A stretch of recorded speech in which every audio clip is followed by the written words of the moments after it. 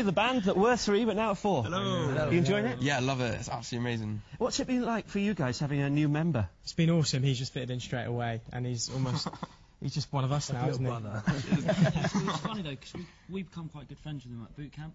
And for him to be put in was wicked, so... So have you been practising a lot to get the sound right and everything? Yeah, we've had to practice. Obviously, the other groups have been together for a lot longer than us, so we've had to put in extra work, but hopefully it'll pay off, really.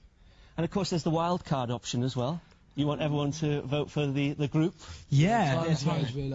We're really close to times, so we really want them to succeed at the weekend. So yeah, fingers crossed everyone votes them. Definitely. Are you nervous? Yeah, I'm nervous. I've got every single emotion inside me for Saturday night. Nervous, excited, scared, terrified, buzzing, everything. Can't wait. The good news is that you've got the best mentor in the business. Thank you, Alan. I was about to say that happens to be here today. Louis. Okay. Alan, that's okay. I'm very happy with the 3 acts. The girls are already outside. The girls are already outside looking for them. It's not for you, Alan. It's not for you. Yeah. Thanks, Louis.